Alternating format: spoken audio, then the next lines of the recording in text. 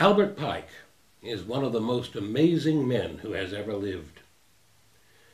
During his long life, he was a teacher, an explorer of the western frontier, a newspaper editor, a poet, a short story writer, a linguist, a lawyer. In fact, he's still regarded as one of the outstanding lawyers of the 1800s, an advocate for the rights of women and for the rights of Native Americans, a worker for reform in the criminal justice and educational systems, an orator whose work is still reprinted in collections of Southern literature, a general in the Civil War, and a philosopher. He built the largest house in Little Rock, Arkansas. He made and gave away fortunes. When, in the last years of his life, he moved into apartments in the house of the temple, his personal library contained more than 8,000 books. He was a profound student of philosophy and religion.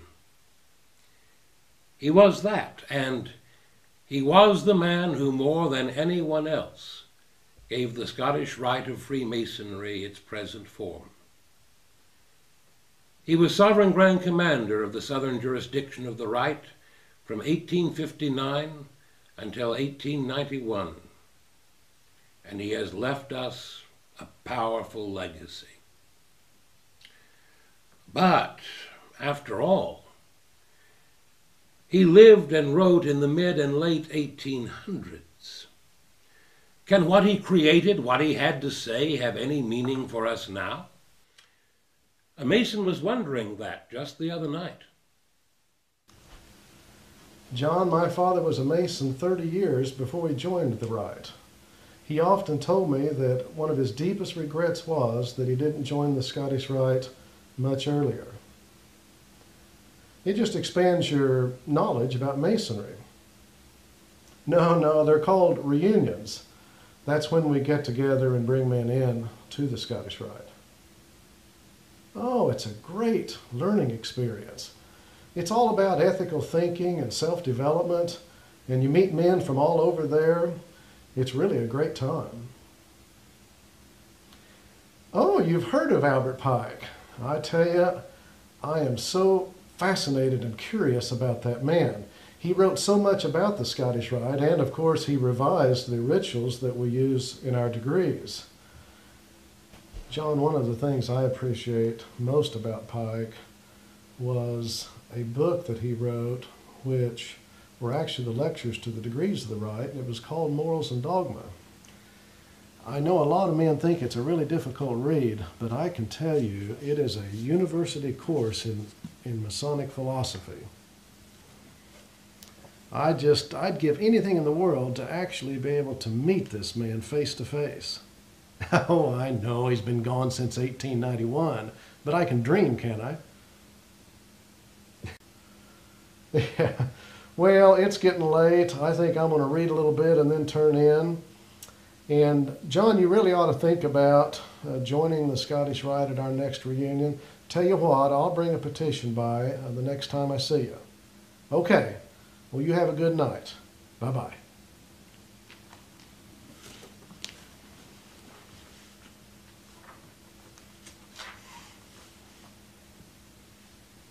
The teachings of these readings are not sacramental, so far as they go beyond the realm of morality into those of others.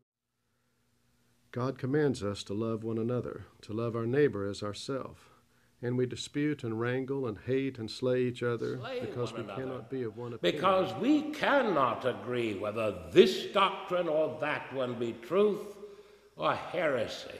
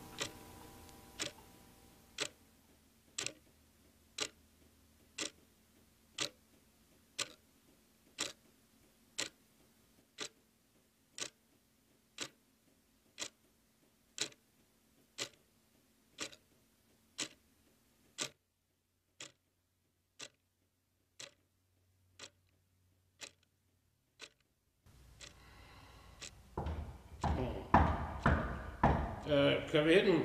Come in. Come in, sir. My daughter Lillian had retired for the evening, and I'm afraid I was drowsing by the fire and did not hear you. Grand Commander Pike? Your servant, sir. Have I the honor of your acquaintance, sir? No. My name is Robert Davis. You don't know me. I'm from your future. The future, sir? Yes, Grand Commander. But I suppose you can't believe that. Sir, 2 years ago, I made by railway carriage, eating excellent food, riding in safety and comfort, with a privy not at all far away, the same trip from Independence, Missouri to Taos, New Mexico that I had made in 1831. That first trip I made on foot and horseback.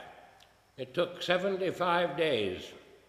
We were beset by wolves and blizzards and bandits and nearly died of hunger and thirst. The second trip took 4 days, and I rode in ease and comfort. I can believe virtually anything. No, sir, it seems to me that there are 3 possible explanations.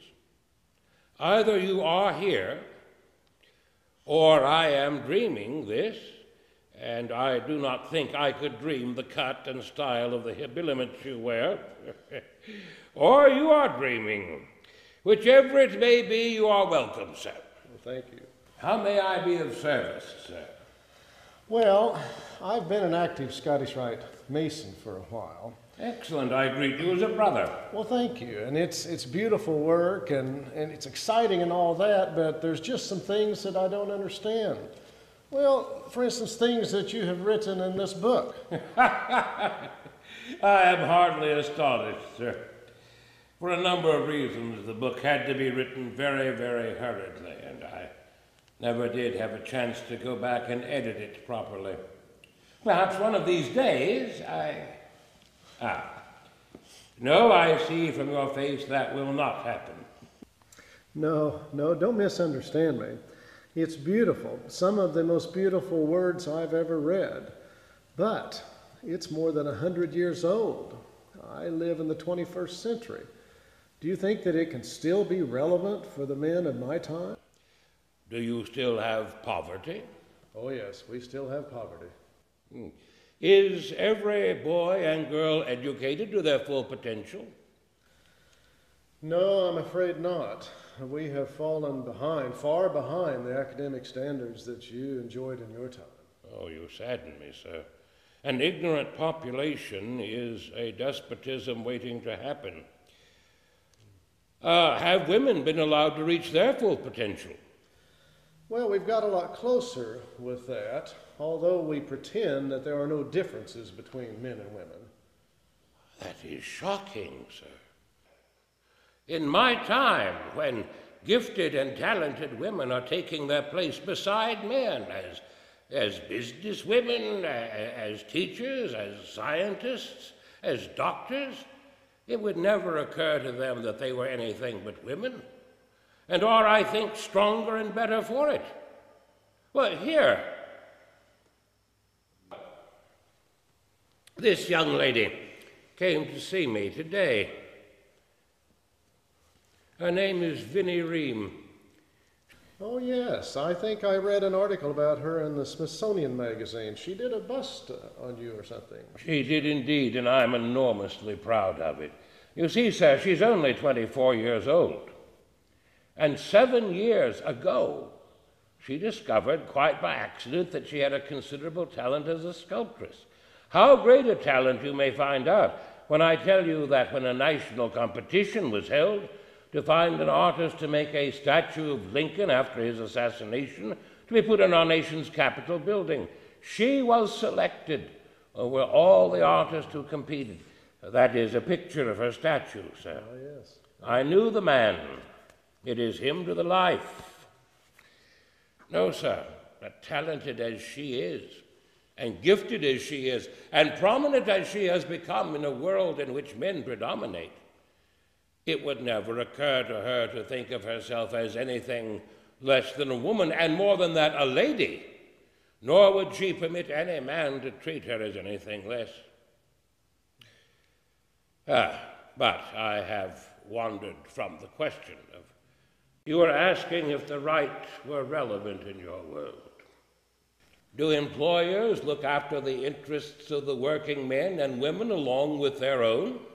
Well, it is better than it used to be, but it could be better.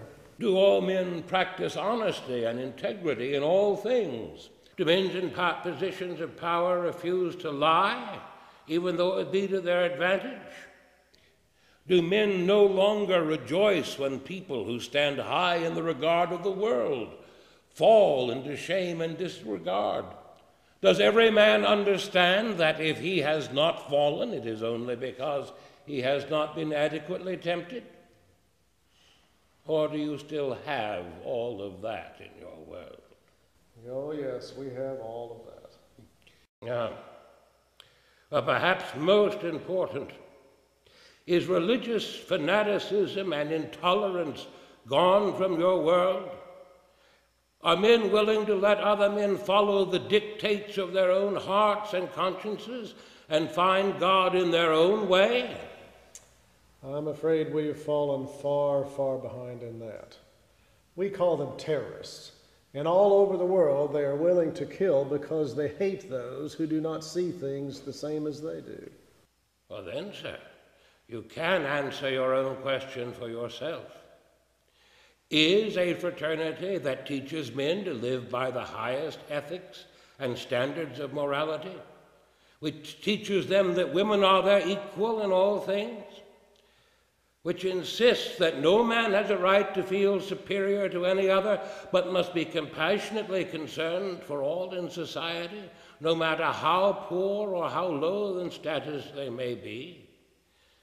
A fraternity which above all teaches that each man has a right to absolute independence of thought in all things, intellectual and political and religious.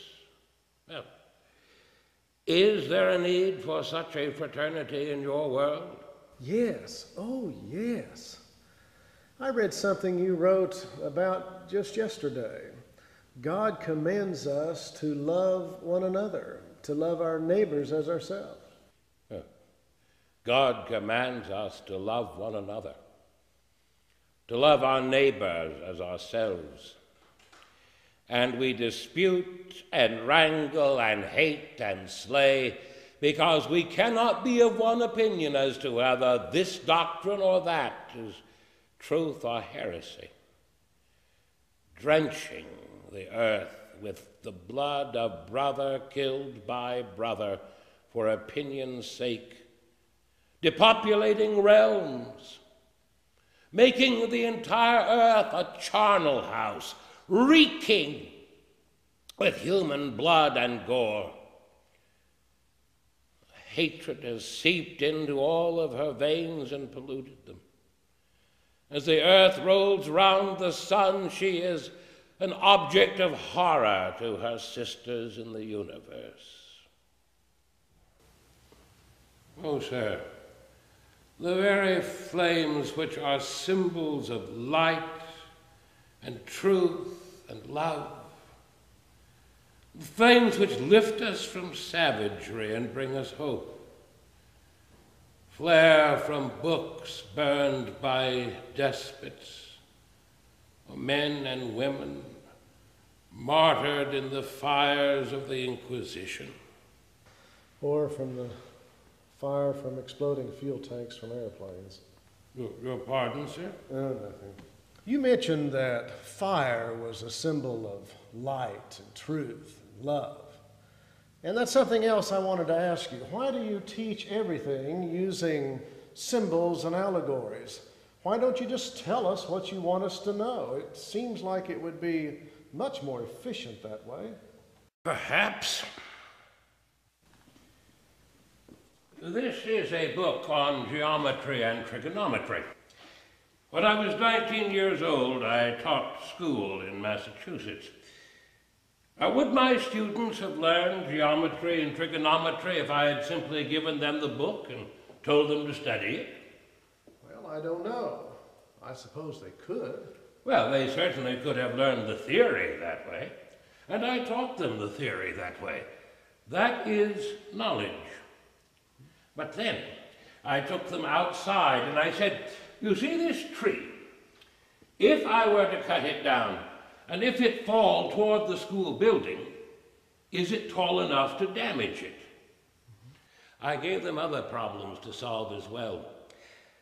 They had to worry them and think about them and apply the theory that they had learned in class.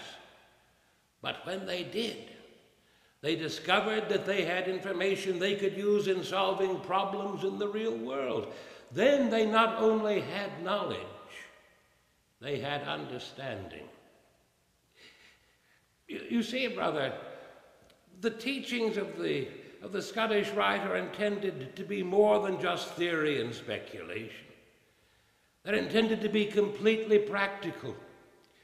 They are ways of living a good and happy and productive life in which we're not only happy ourselves, we're able to make others happy. We teach them by the symbols because that is the best way.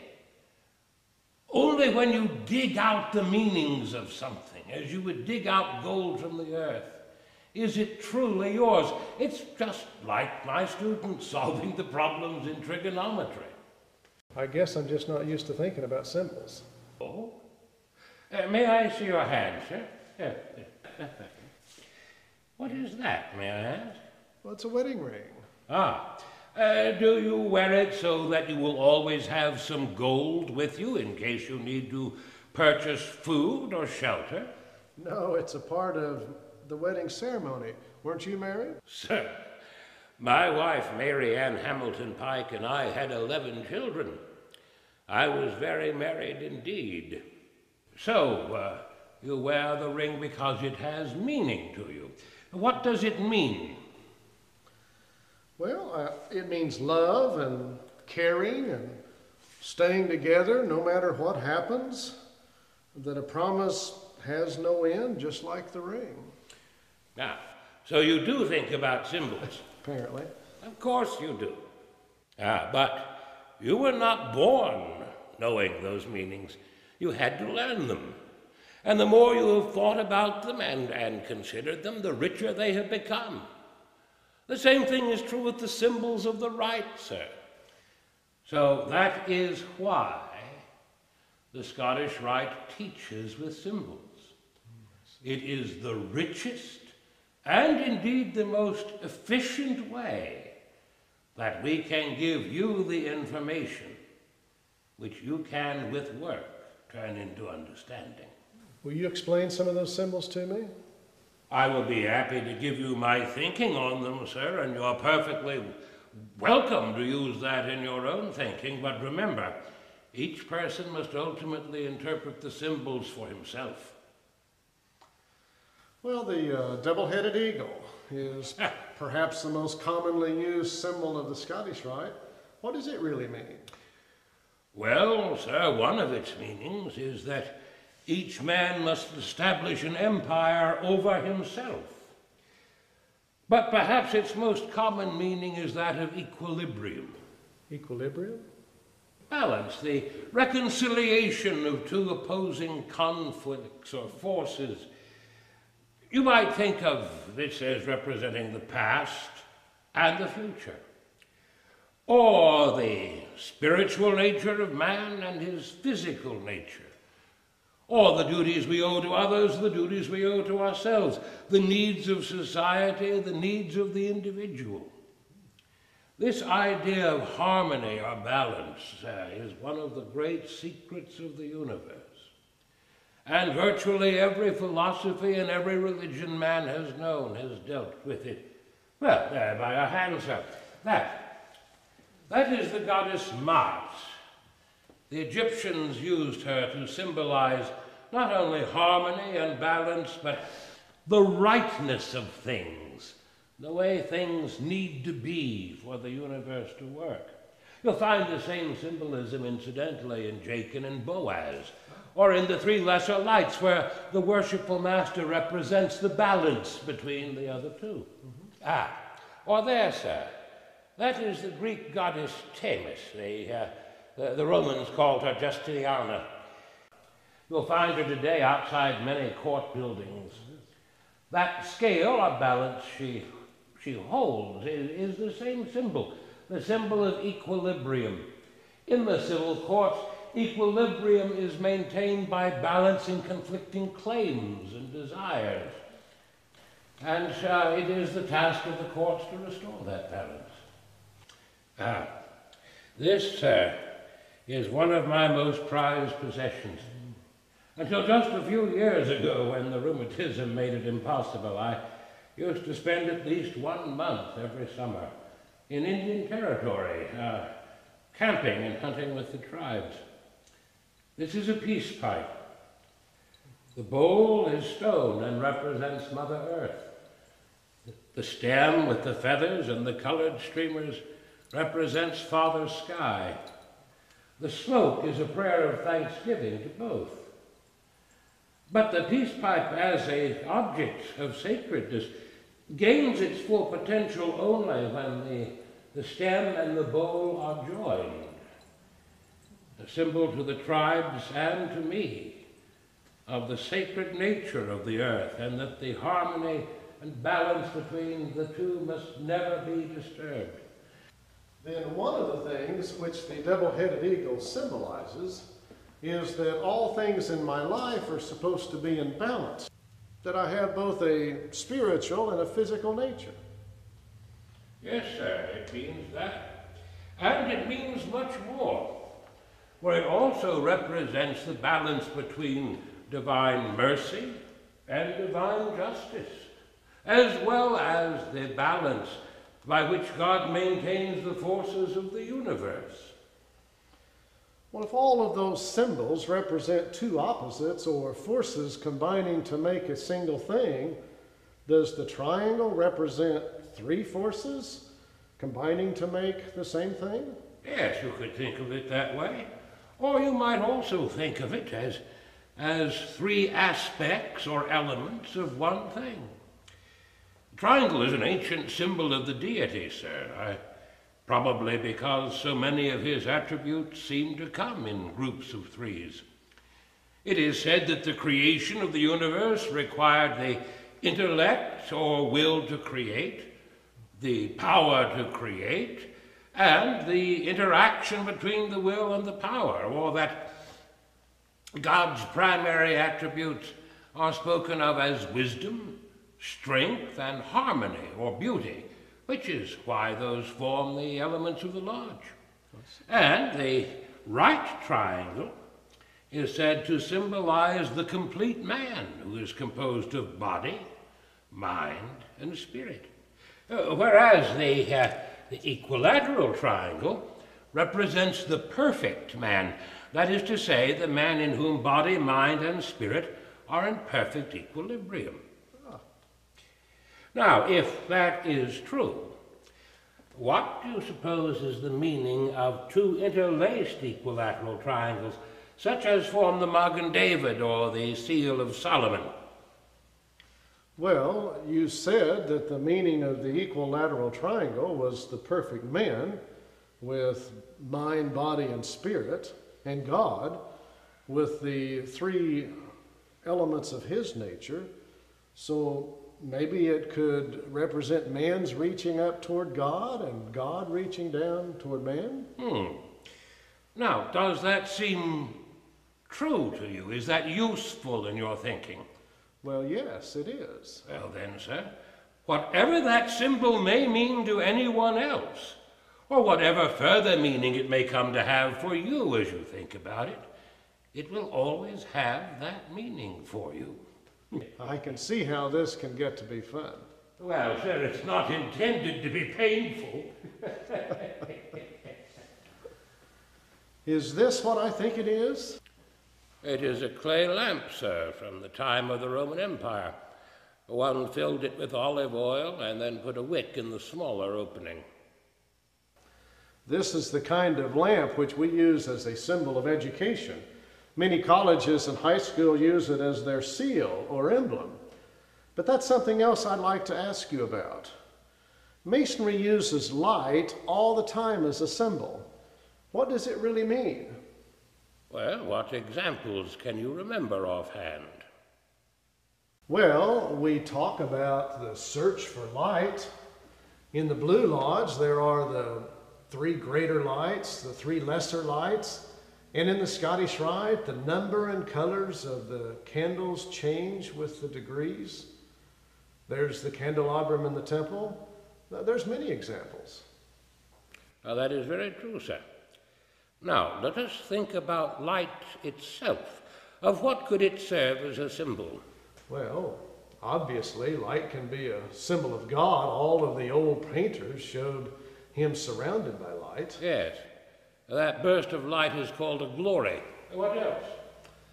Well, they showed sacred objects with that same light too, so I suppose light could also represent sacredness.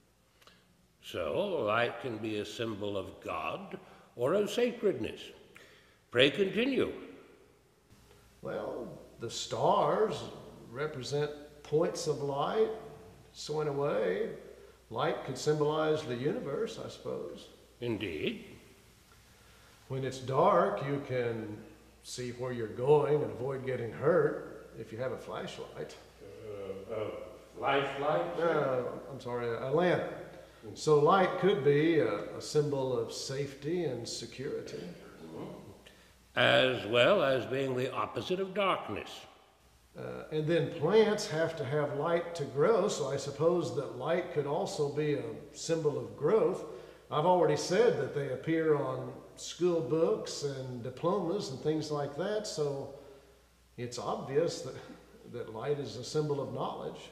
Is there some way you can group all of these ideas around some central theme or thought? Well, I'll try. The search for light is the search for the knowledge of God and the sacred in life. And that search involves my preparation and discovery within myself of my real spiritual nature and my relationship to God. It also involves being guided by that light so I avoid injury. And it involves growing. Excellent, sir. Especially for one who is not used to thinking in symbols. I see what you mean by symbols. But I wonder, is it the symbols which make everything so secret? And why is everything so secret anyway? That is an interesting question, sir. I suppose they may have contributed to it, although the real purpose of the symbols is to conceal things from ourselves, not from the world at large. I think it more likely, though, that the secrecy is a phenomena of our time. Well, my time, I should say. Your question makes it appear that it is different in yours. Secret societies are enormously popular right now, sir. There are many hundreds. Almost everybody belongs to 2 or 3. It gives them something to do in the evenings. Each has its own purpose. There are societies whose purpose is to practice fancy marching. I know one whose purpose is to practice singing, and others who have no purpose except the convivial one of sharing feast and drink together. As it happened, a couple of days ago, a story appeared in the newspapers about the secret societies in the Washington, D.C. area.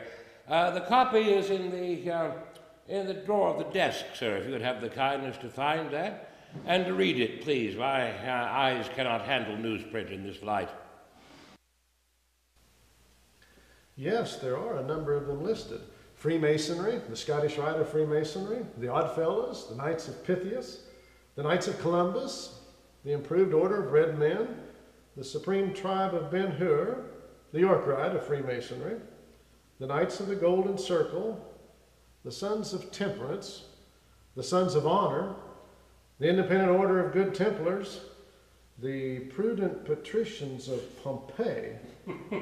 The Prudent Patricians of Pompeii must be kidding. And that's only about a third of the list. It will be obvious to you that an organization which is truly secret would hardly publish its time of meeting and place to the public gaze. But Masons wear pins and rings to identify ourselves. Our buildings have signs. Even the ritual has been largely in print for 150 years. The curious may purchase a copy at their booksellers. But some people in my time wonder why, if we're not secretive, if we're not up to some wrongdoing, that we don't just open up our meetings to anyone. Because they have not earned the privilege of being present. Or do people in your time think they have a right to know everyone's private business just because they're curious? Some do. No, sir, no. When I opened that door to you this evening, I knew much about you, although I had never met you. That ring with the square and compasses told me much. Membership in Masonry, sir, is not a right to be exercised. It is a privilege to be earned. Well, yes. You have earned my respect by what you have done. You have earned the right to come to me and bring any problem that you wish in confidence, knowing it will not be repeated, because you have promised to do the same thing. You have earned my trust and confidence, because I know you have promised never to cheat or wrong or defraud a brother. But, sir, the world at large hath not made those promises, taken those obligations, passed those examinations, although the lodge stands willing to welcome them if they wish to proceed to do so. I told you I'd been an active Scottish Rite Mason for a while, and in fact I've tried to be active in several branches of the fraternity.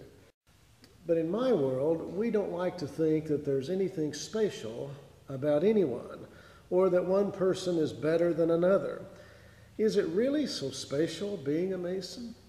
Sir, if your world truly sees no difference between a George Washington and a Benedict Arnold, or a man who devotes his life to the poor, who is the friend and protector of those who have no other friend and protector, and the man who lines his own pockets with gold, no matter whom he may harm or impoverish,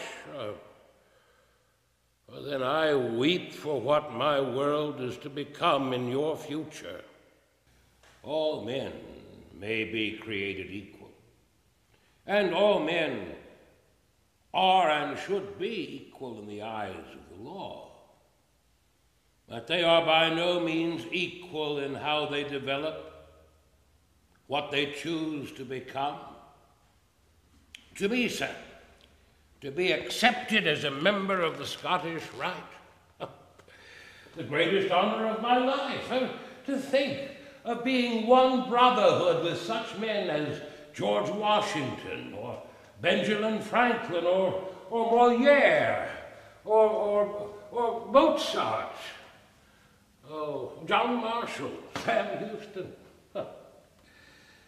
Sir, we are in a company of great, great men. The firmament of our earth is illuminated by such stars as these. They glitter and glitter there, they and so many, many more, giving light to all the men and women of the earth. And they shine there because they, like you and I, have promised to lead lives of compassion, and honor and integrity. To be considered worthy of belonging in such a company of men, that is a very high honor indeed. It is, Grand Commander, and it is the nature of the world that such men are attacked by those who do not appreciate their character. I know you had critics in your own lifetime, and there are still those who write things attacking you. Do you mind if I ask you about some of them? You may ask me, sir, any question which one gentleman may ask of another. Well, it is said that you hate Roman Catholics. Is that true? I do not hate any man because of his religion, nor do I hate any religion. I do hate what some people have done in the name of religion. You may know that in 1884, just a few years ago, Pope Leo XIII came out with a papal encyclical entitled Humanum Genus. In it, he attacked the fraternity. He accused us of believing in democracy, whereas all men knew that democratically elected leaders were illegitimate. He accused us of believing in public education, whereas all men knew that only priests and nuns were entitled to teach the young. It went on and on like that. Well, I wrote a response, and there has been a certain coolness since over the years, which I regret, but no, sir, I do not hate Catholics. I could not be a good Mason with hatred in my heart. Are there any religions with which Masonry would not be compatible? No, Masonry is not a religion. Masonry does not tell men what path they should follow to salvation. We say of God that he is a good and loving Father and cares for us, but we say very little more than that about him. No, sir, you see, Masonry is concerned with this life. Masonry tells men how to live good and successful lives, which also benefit other people. But in this world, we are perfectly prepared to let religion take care of the next. But there are, sir, some attitudes held by some people who think they are religious, which are entirely incompatible with Freemasonry. Intolerance, bigotry, this attitude of saying, I know what is true, and if you disagree with me, you are a sinner and a devil, and I have the right to hurt you. That attitude is incompatible with Freemasonry, as it is incompatible with humanity itself. Unlike in music, sir, there are some dissonances which cannot be resolved. Grand Commander, I've seen parlor organs like that in museums. I've often wondered what it would be like to play one and what they sounded like. Then pray, sir, satisfy your curiosity.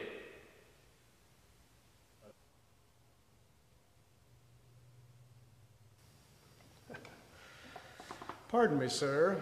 I cannot understand how someone who believes in humanity as strongly as you obviously do would also be a believer in slavery. What, sir? Well, I remember the lyrics you wrote for Dixie were more popular during the war than the lyrics we use in our time. Are you suggesting that I was a supporter of slavery? You were a general in the Civil War for the Confederacy. You were a justice of the Supreme Court for the Confederacy. Has it come to that? You said more than 100 years had passed. Do people in your time believe that the great issues of the Civil War were merely a question that the North wanted to free the slaves and the South wanted to preserve slavery? Well, yes, but... No. I knew of no one who was a supporter of slavery, who thought it was a good thing, although undoubtedly there were such people. But how do you end slavery?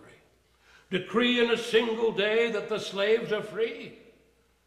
Oh, but then where do they sleep that night? What do they eat the next day? No. I believed that the only way to end slavery was to make it economically unnecessary, even economically a burden, not the way the North had done it. There were slaves in the North too, although they did not so call them. Women and children who worked in their manufactories at so low a wage that they actually starved to death while working. But I argued to increase shipping and manufacturing in the South, to broaden our economic base. And in 1856, when the Southern Convention introduced a resolution to resume the slave trade, I took the floor and spoke against it. And I ended that speech by saying that I looked forward to a day when all men would be free. For that speech, sir, I was booed off the floor of the convention, my character assassinated, and I was threatened with physical abuse. No, sir, I was no lover of slavery, but to me and to many others, that was never the question or the issue of the war. The issue was whether the state governments or the federal government was to have the most power. And I, along with many others, believed that the state governments could do a better job of protecting the rights and the welfare of their citizens. I'm sorry I gave offense. I didn't mean to. No, sir. It is mine to apologize. I am sorry. Some old wounds run deep. But if you would know what I truly thought on the matter, consider the words of the 33rd degree. You have heard them in their entirety. Surely, one day, the whole world will become God's holy temple, the habitation of truth and brotherhood, with all men living as the children of a common Father should, in obedience to his eternal laws of equity and charity. When all over the world truth shall have taken the place of error, toleration of fanaticism, love of hatred, and brotherhood of enmity, then will the work of Scottish Freemasonry be completed, the Holy Land reconquered, and the holy house of the temple rebuilt.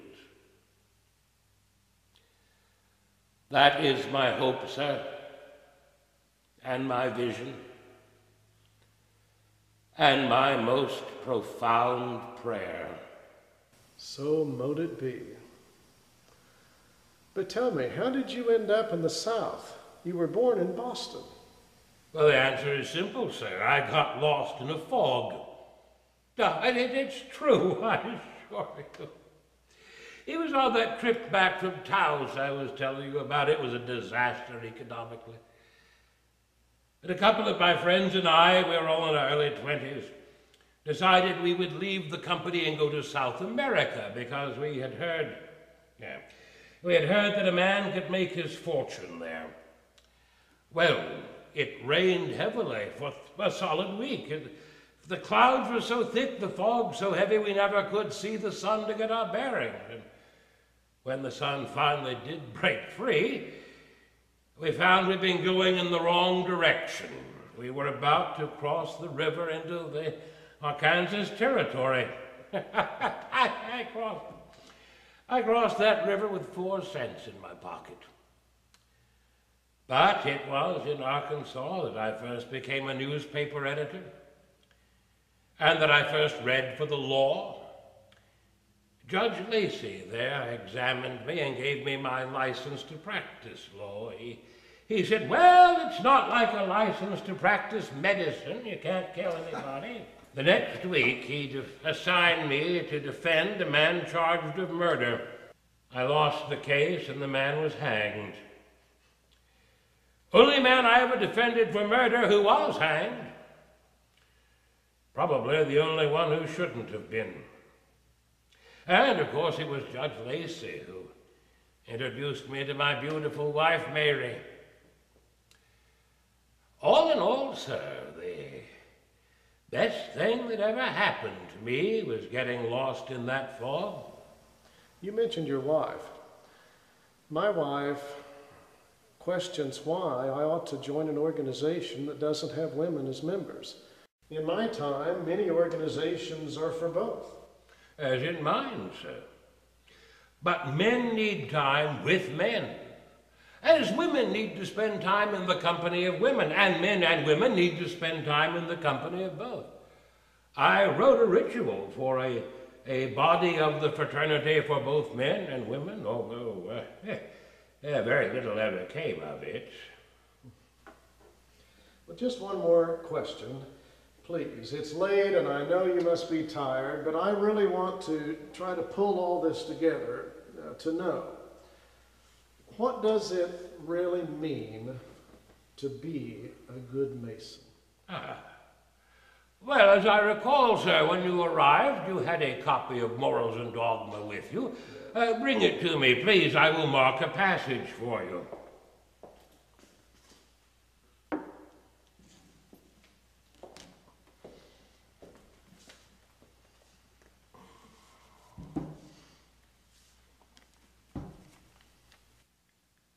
The good Mason does the good thing which comes in his way, and because it comes in his way, from a love of duty, he is true to his mind, his conscience, heart, and soul, and feels small temptation to do to others what he would not wish to receive from them. You see their masonry in their work and in their play. It appears in all the forms of their activity, individual, domestic, social, ecclesiastical, or political. The true Mason has more goodness than the channels of his daily life will hold. It runs over the banks to water and to feed 1,000 thirsty plants. Not only willing, he has a salient longing to do good, to spread his truth, his justice, his generosity, his masonry over all the world. His daily life is a profession of his masonry, published in perpetual goodwill to men. Not more naturally does the beaver build or the mockingbird sing his own wild gushing melody than the true Mason lives this beautiful outward life. The Mason does not sigh and weep and make grimaces. He lives right on. If his life is, as whose is not, marked with errors and with sins, he plows over the barren spot with his remorse, sows with new seed, and the old desert blossoms like a rose. He is not confined to set forms of thought or action or of feeling. He accepts what his mind regards as true, what his conscience decides is right, what his heart deems generous and noble, and all else he puts far from him.